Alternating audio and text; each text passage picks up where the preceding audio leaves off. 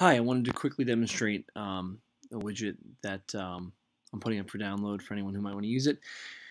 It's a really simple one, but it's also, I think, very versatile. It's a Google Maps widget, which is easy enough to do, but once you do it, it actually is very, very versatile. So I made this basically a map of the world. You could write these yourself if you have the software to, write an IED or in Hype. But if you just wanted the ease of having a Google Map and you really only want to have one because it's so adaptable, this could be it for you. So this globe icon is the widget itself, and I'll touch that and launch it, and then you get the Google Map of the world. Now, this interacts with touch much as you'd expect it to, pinching and to zoom and pulling, or pinching to zoom out, and spreading your fingers to zoom in. You also have down the bottom right the zoom in and zoom out on the keypad, and the bottom left you have the Google Earth view. So as you can see, most of the world is visible here. In fact, pretty much the whole world is visible.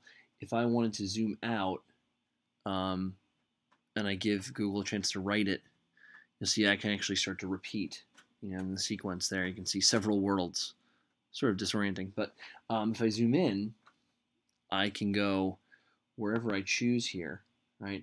And the level of detail you can get in this is pretty incredible. So I'm just going to go into New York, right? And I'll give it a chance to update every now and again. And if I zoom in on the island of Manhattan, right, it just takes a little for the internet to catch up to me. I can actually get as detailed as I want to. I'm going to go to the Metropolitan Museum here, right? And you can see the level of detail. It's giving me rooms inside of the Met. It gives you the name of streets. It identifies where there's Starbucks, things like that. If I switch to a Google Earth view, it's pretty incredible. So I can get as much detail as I want, or I can kind of go back and I can get the entire world overview. Anything is in bounds as long as Google has imagery for it within this one widget.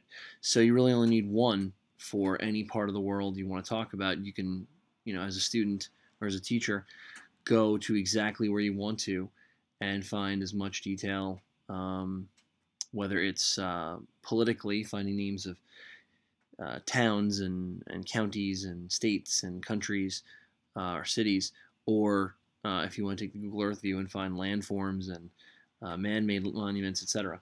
So this is available for download on my site, and I hope you find it useful. Thank you.